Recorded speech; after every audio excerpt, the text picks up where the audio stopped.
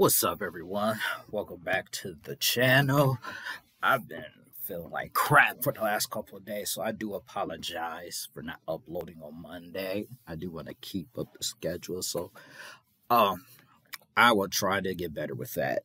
But this video, I want to talk about the Marvel Cinematic Universe's version of Armor Wars that centers around James Rhodey's War Machine. But before I begin this video, I want you guys to hit that like button, hit that subscribe button, and post a comment below and let me know what you think.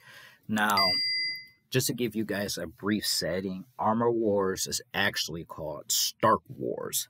And in Armor Wars is essentially the premise of it was that someone was taking Tony Stark's technology, and Tony, realizing that his armor could be used for evil, decided to go on a crusade and stop his armor from being used by evildoers, because they're selling them on the black market and they were utilizing them, which ended up harming his relationship with the other heroes in the process, as he was ruthlessly he had a ruthless campaign about stopping his armor from being used. Now, with how I feel like Marvel will do this, because it's War Machine. Now, just to let you guys know, James Rhodey did play a role in Stark Wars, or as they're calling now, Armor Wars, but he was not the main character. It was that went to Iron Man, Tony Stark.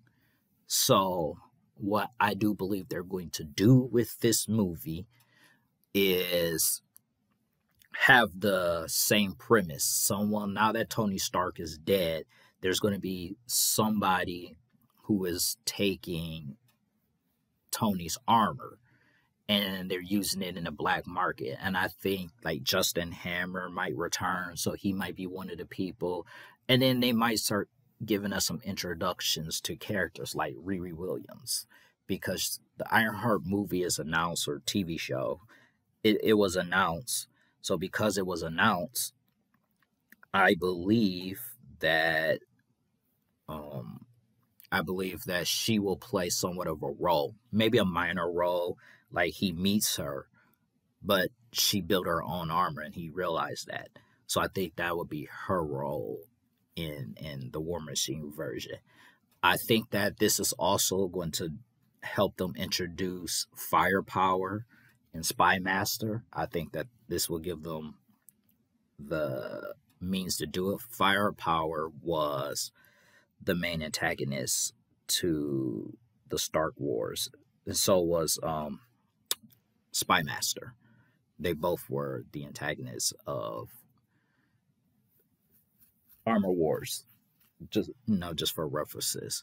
But I do think this is some exciting news, and it's a little shocking, but it's exciting to see War Machine. Now, if they wanted to, real quick, keep it within the realm of the comic books, Captain Marvel will make an appearance in this. Maybe not play a big role, but she will make an appearance in it.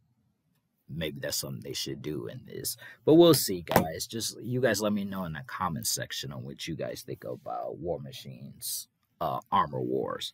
And I catch you guys on the next one. Peace out.